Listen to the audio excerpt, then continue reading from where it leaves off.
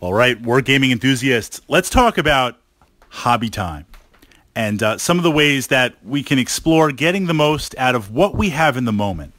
What I mean by that is certainly over all the years that I've been enjoying Wargaming, there's always a lot of up and down, give and take. We find ourselves in different life situations. There have been times where I've literally had nothing but time to game.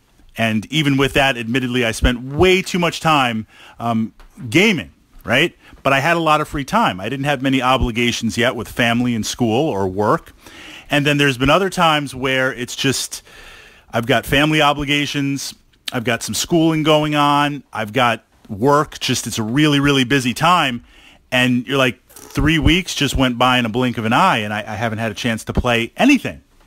And then for most of us, whatever that schedule is going to be, it kind of works out. Maybe you have one day a week or a couple of days a month that you're able to game. But in this podcast, what I wanted to push up was managing your time when you have none, and to really draw focus on some of the other things we can do to feel like we're connected to the community, to feel like we're making progress in whatever our gaming system is going to be. Warhammer 40,000, X-Wing miniatures, Wings of Glory, Judge Dredd miniatures, Mordheim. I mean, the systems I enjoy, Battletech, a couple of them are really obscure there, certainly. For me, gaming is a social interaction. I love painting, I love building, I love collecting, I love the narrative, I love big battles, but it's a chance to get together with some friends, roll some dice, see what's going to happen, see what's going to unfold, to quote Maximus, right? Are you not entertained? And I find it a great compliment compared to this kind of 24/7 plugged in digital world where absolutely is nothing is real. You go to analog wargaming, it's real. We're picking up dice, we're moving miniatures around, we're creating a narrative. But when that's not possible, because that involves coming together with a player or a bunch of players and having the space to do it, that's where I feel like things need to shift, where we can make progress in our hobby. We feel like we're moving ahead. Plus, we're getting a little relaxation in there, and we're getting those aspects that we enjoy. So I define wargaming not always in equal parts, depending on what's going on and what you personally enjoy.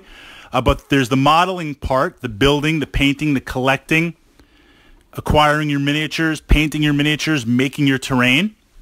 There's the actual play time, you with your opponent, playing games, rolling dice.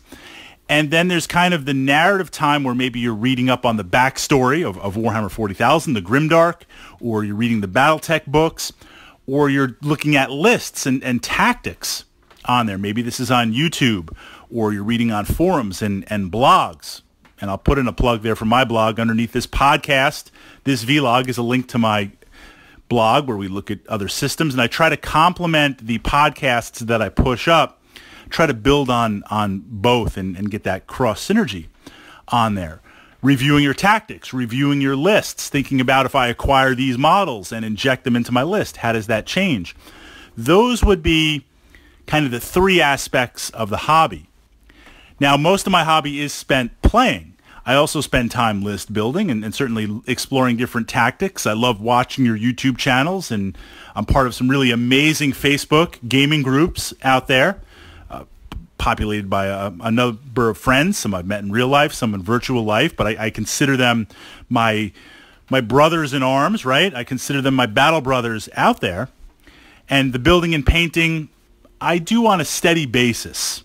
I rather play games. I love playing the games, but I realize we have to build and paint, and I do enjoy the progress in there, and there is a satisfaction. But compare that to my other friend, he rarely plays 40K. Maybe 2 or 3 games a year, but he is all about building and painting and modeling, and he has some amazing models and some amazing collections, have won numerous awards on there.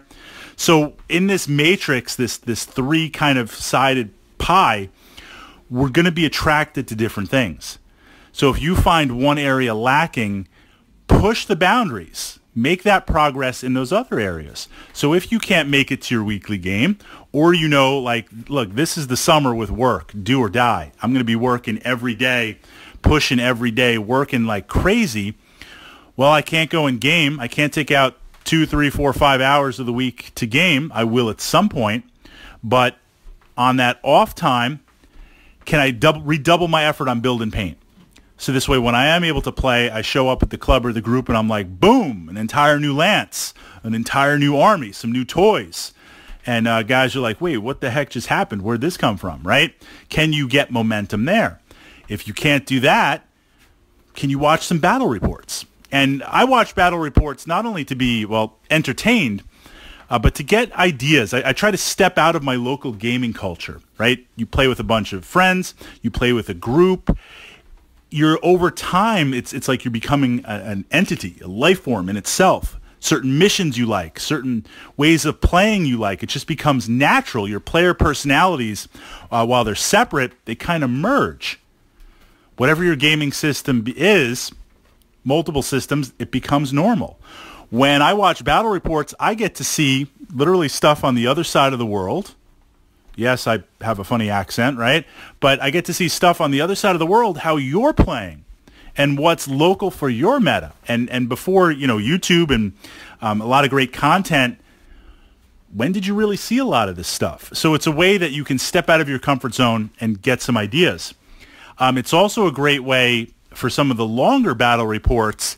If I'm working, right now I'm working on Tyranids. I'm looking at some Tyranid options. I'm looking at some of my older armies, thinking about things. I watch some Tyranid videos and I pause, so if I see the action, what's going on, I'll pause it for a second and think, okay, if I was going against this Tyranid army, how would I stop it? Or how would I utilize it? It's kind of like this pause for a moment in a decision tree and see how things play out. And I try to see both the mistakes and what's worked well and what hasn't. Usually that's, at the end of the day, that's where you're like, laying in bed, it's late at night, you should be going to sleep, you're holding the iPhone up over your head, you're slowly nodding off, and you're like, if this thing falls on my head, it's going to like crack my nose or crack some teeth or something, right? But there's always a little bit of time to get that little bit of hobby in. And that's what I've aimed for over the years, to make consistent progress in this hobby, not only the social aspects, but just to keep myself a little bit sane in this insane digital world where nothing is real anymore, making that progress bit by bit. So if you find yourself in that situation, I'm right there with you. That's where I want to push out. Yes, playing games is important. Yes, we'd all rather be playing games, but for those times that you aren't, especially if you're staring down a long period of time, right? Something happens and you're like, look, 6 months, or longer, I'm going to be out. I've got to take care of what I got to take care of. And you feel like you almost have to walk away. Sometimes the pain is so much where you feel like, look, if I'm not going to make it, I'm just going to push it away and I'm going to walk away from gaming, right? I don't have the time. Stay in the game. Shift it over a little bit. Even if you're so busy and you paint, a couple of Space Marines a week, that little progress, or you work on some terrain. Another time I was really, really busy working on stuff, I said, well, I'm in a pretty good place with my armies. I'm in a pretty good place with my collection. I'm watching some videos. I'm going to work on some terrain.